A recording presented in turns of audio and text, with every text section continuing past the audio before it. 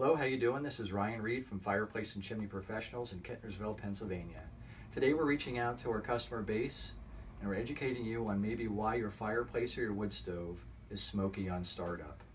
This time of the year we have a lot of element changes. The temperature can swing from one temperature to another temperature, from high to low, or we have a lot of storms coming in and out. When that happens, that changes the atmospheric pressure and that will impact the way a chimney performs. So in order to combat that, or to identify what's going on with the draft of your fireplace or your wood stove, the best thing to do is to just take a seat down in front of the fireplace or wood stove. And as you do so, you want to either open the front door or open the damper system. When you do that, identify whether or not there's cold air coming down at you, or if you feel warm air going up the chimney. At any moment, if you feel cold air coming down the chimney, you're going to have a much more difficult time getting things started. This is when you want to be proactive with taking steps in order to warm your chimney up before use.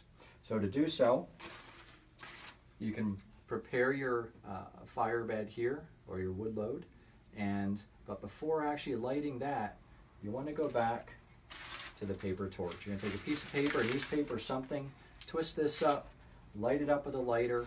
You want to take that and you want to hold it up as high as possible inside your fireplace. This is going to get some heat up in there. It's going to get things moving in the right direction. If you can confirm that the smoke off of this is successfully going up the chimney, it's at that point that you're ready to commit to lighting your full wood load here. Some of the other things to keep in mind are, if you're unsuccessful or you have some additional smoking that's coming from your fireplace or wood stove, you want to make sure that your damper mechanism is fully open. You also want to make sure that your chimney cap or your chimney is cleaned. A fireplace, wood stove, heating system, anything that has a chimney needs to be inspected and potentially cleaned on an annual basis.